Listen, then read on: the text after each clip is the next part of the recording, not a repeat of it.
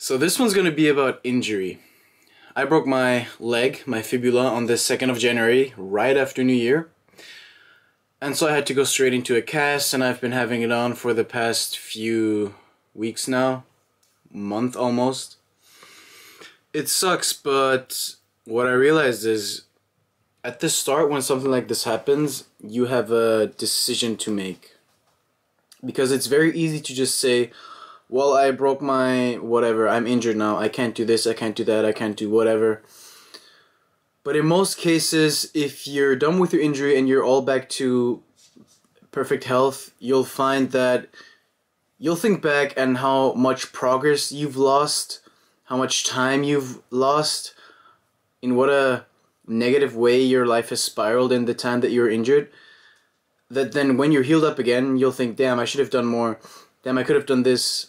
And I don't know, when you have these hard times, it's easy to let them drag you down all the way to the bottom. It's easy to let them absolutely twirl your mindset into the negative and spiral down, but you can also make something positive out of it. It's very empowering to be doing stuff that nobody else would be doing with an injury, and kind of taking pride in that you're still out there and you're still giving it your all even though you're injured.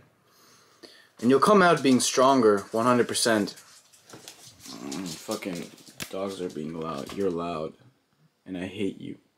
And you deserve nothing. You deserve pain, agony, torture, torment, punishment.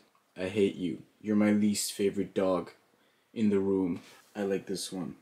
Anyways, oh shit, it's all the way in. Fuck. How do I... This camera shit is hard, dog. Anyways, yeah, it's that kind of stuff that really brings you thinking about how you've been dealing with life, because parents teach you, hey, you're sick, stay at home, rest until you get good again. But in reality, it's under your own control how much effort and progress you have in those kind of times, especially in those hard times. And it really makes you a lot stronger as a person. Like I said, it's easy to let those hard times push you in, and you have those thoughts like, oh, I'm hurt, I can't do this, I can't do that, I'm hurt, blah, blah, blah. But in the end, it is excuses, right? Just because something's harder, you're not gonna do it. Of course, you shouldn't be destroying your body. You need to heal and everything, but I broke my leg. I can still train my upper body, right? People say it's stupid. People have been telling me that I'm irresponsible and everything, and I see that, but I think that is just... I don't want to say a mainstream opinion, but it's like, I don't feel like I have to rest my upper body. I don't feel like I need to be at home laying in bed all the time. I don't think that's good for me either. Of course, don't injure yourself even more. I think that goes without saying. I hope everybody knows that's not my point. But you have so much power to really decide or dictate into what trajectory your life's going to take in the way that you're going to deal with this hard situation. And so you can let it go to waste, or you can really make something out of it. So if you're dealing with something right now, something physical, I guess, because I think mental is something different, try to be real with yourself and realize how honest you're being with yourself, and how real you're being with yourself about how limited you really are in your options and the effort you're able to put in.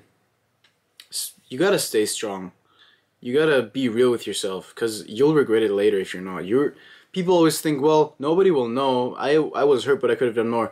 You will know. That's the thing, and that's the worst. You will know you could have done more, and you will be the one beating you up for it most. Anyways, have a good one, guys. I'll see you some other time. I don't fucking know what fucking outros are annoying and dumb.